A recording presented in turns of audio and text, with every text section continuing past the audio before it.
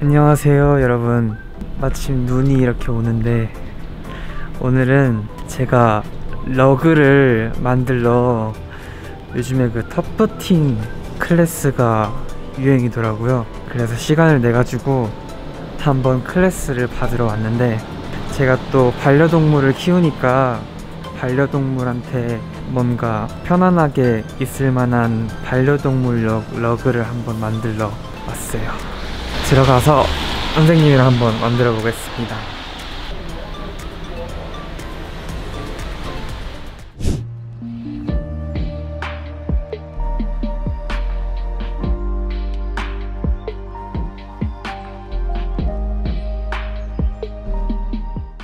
작은 미니 러그를 만들어 볼 거예요.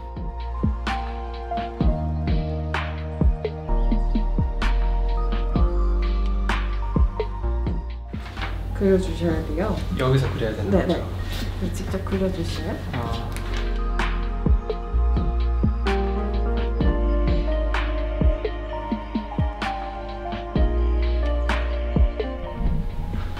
네, 그랬어요. 다 그리셨어요? 저희가 작업하기 전에 일단 머신 다루는 연습을 해볼 거고요. 네. 혹시 보신 적 있으세요? 아니요, 처음.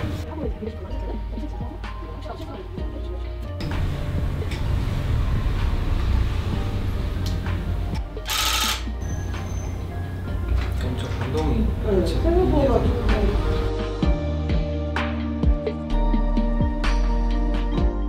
이거 가지고 터프팅을 해볼 건데, 이제 머신을 원단에 완전히 찔러서 넣은 상태에서 조금 미는 느낌? 앞으로 눌러주시면 아래에서 위로 올라가는 작업입니다. 알아서 올라가. 조금 더 힘으로 밀어주시면 돼요.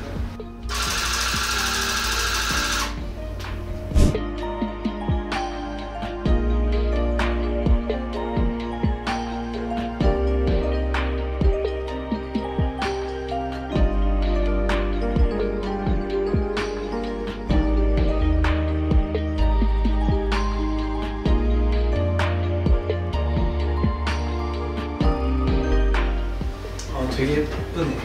내가 하는 거.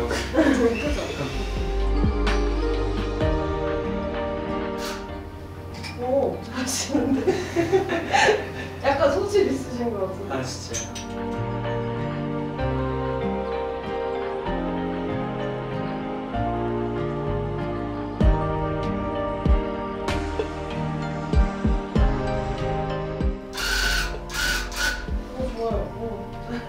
안 알려드렸는데 잘하시네. 이런 거 제어하는 거 좋아하세요? 네, 좋아요. 안 해본 거.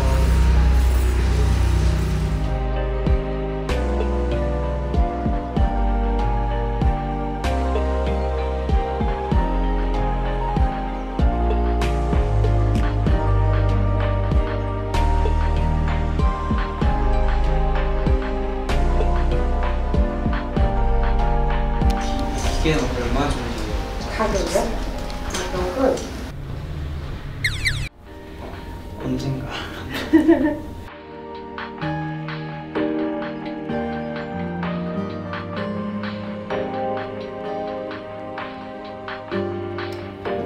진짜 잘하셔.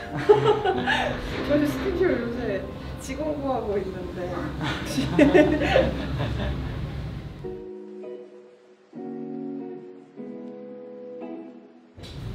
선물로도 많이 하러 오시죠? 네, 선물하러 오시는 분들이 거의 반인데, 보통은 만들고 가시면서 선물 못 해주겠다고 가세요. 저희 강아지 사이즈랑 맞을 것 같아서.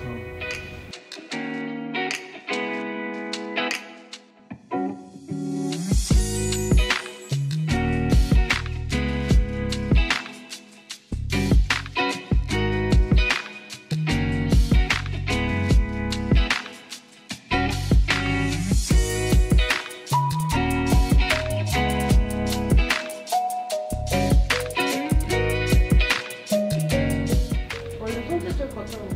안 좋아요.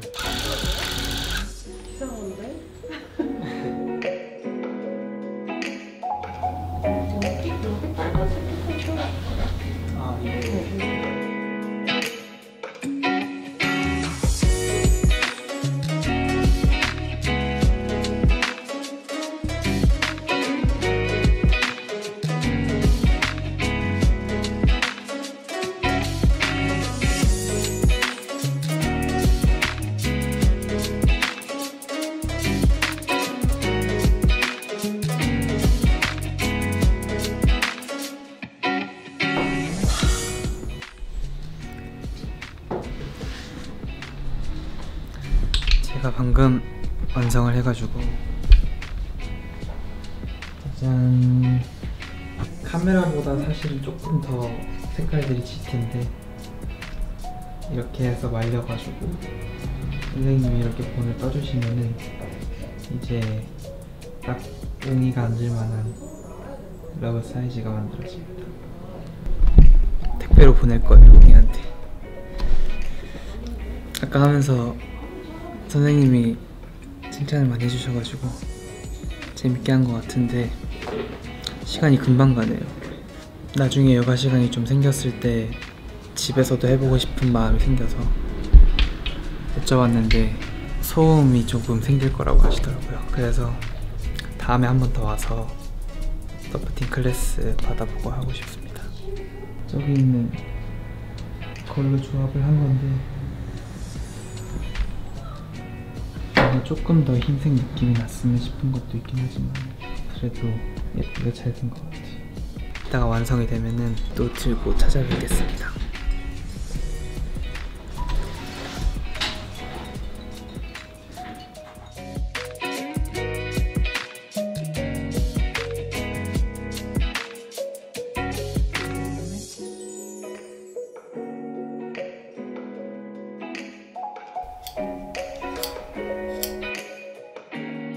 네, 터프팅 클래스가 방금 끝이 났는데요.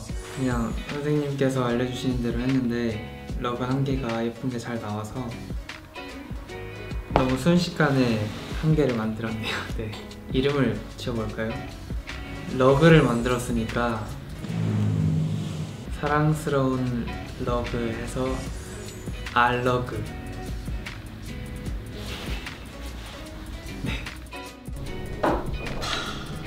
알러그는 오늘 제가 집에 가져가서 웅이 크기에 딱 맞을 것 같아가지고 웅이한테 선물을 하도록 하겠습니다. 또 마침 웅이가 이런 푹신푹신한 걸 좋아해가지고 여러분들도 시간이 되시면 터프팅 클래스 한번 해보시는 것도 추천드립니다. 오늘 이렇게 좋은 시간을 보냈고요. 여러분들도 이렇게 실내에서 할 수 있는 것들 요즘에 정말 많으니까 이렇게 좋은 여가 시간, 즐거운 여가 시간 보내셨으면 좋겠습니다. 안녕!